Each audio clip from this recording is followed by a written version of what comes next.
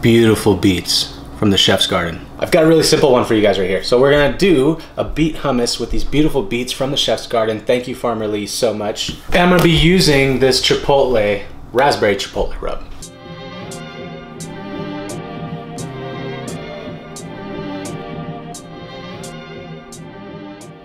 I should probably change into my apron real quick. Okay, so what we're gonna do here is we're going to take the beets and we're gonna braise them in the oven at 375 for about 2 hours. So we're gonna toss them into a braiser of some sort, hotel pan, pot, whatever you got with a lid. Toss that in there. We're gonna add in water to cover, then followed by thyme, whole garlic cloves, good amount of salt, good amount of pepper, and then we'll just close that up. We'll toss that in the oven until they're soft all the way through. Okay, now I've got some chickpeas here. I went ahead and soaked them the night before, and as you can see, they pretty much doubled in size. So you just wanna make sure that it's in a big enough container to handle double the size.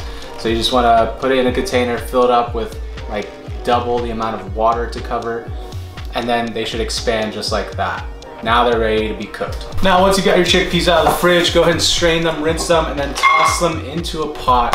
Fill that up with water, and we're gonna go ahead and simmer them with some salted water for about 20 minutes or so until they're nice and tender.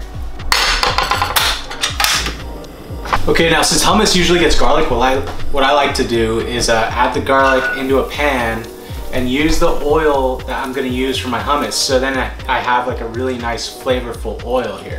So I'm just gonna do garlic with the amount of olive oil I'm using for my hummus here.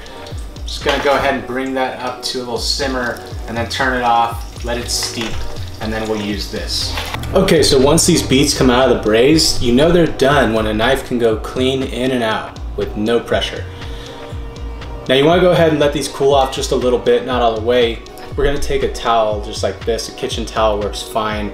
Go ahead and rub off the skin. It comes off clean. If it's done, the skin will come off clean.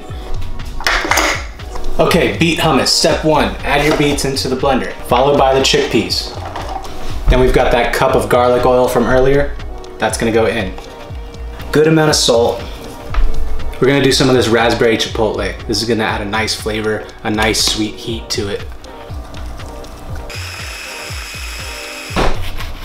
Okay, once she's blended up nice and smooth just like that, we can go ahead and add lemon juice and salt to taste. Just go ahead and adjust it to your liking.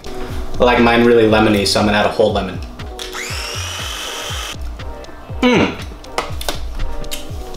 All right, this is dank. Okay, we're good. And there you have it, my friends, beet hummus. Now this stuff's really good. You can keep this in the fridge in a container like this for like a week or so. And yeah, have it with whatever you like. I mean, you can do it with chips or pita bread, naan bread. Comment down below if you want a video on that, naan bread. Or maybe you can even make a nice little beet dish like I did here. I thought it'd be fun to pair beets with a beet hummus. That'd be kind of cool. Thank you so much for watching the video. Go ahead and check out Raspberry Chipotle down below, link down below, and Farmer Lee's beautiful produce. Get yourself some beets like this, and I will see you in the next one. Go ahead and get a nice bite in here. Some flaky salt.